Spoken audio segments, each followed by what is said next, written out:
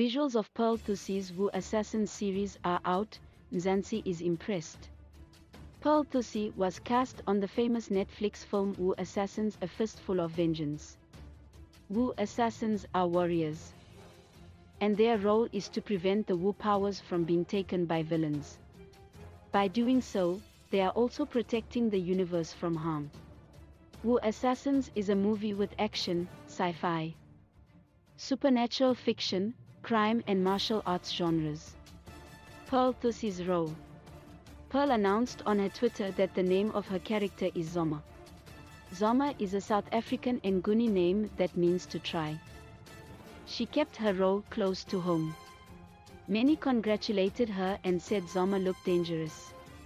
In the movie, she's a gunsling warrior, which means we will be seeing Pearl do serious action stunts. On the movie's cover, we can see Pearl in a fighting position. Wu Assassins: A Fistful of Vengeance cast and action.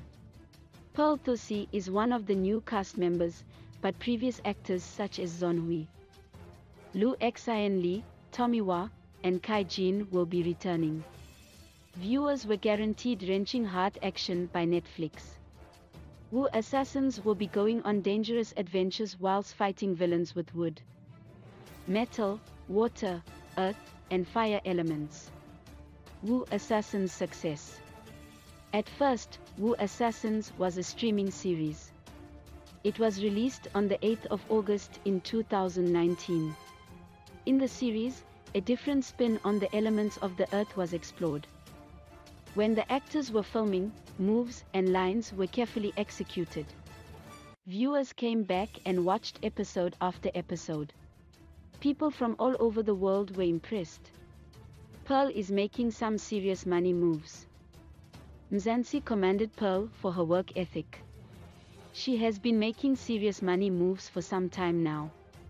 Wu Assassins is just one of the international acting roles she's gotten, not forgetting she starred in her own Netflix production, Queen Sono. Previous international acting roles.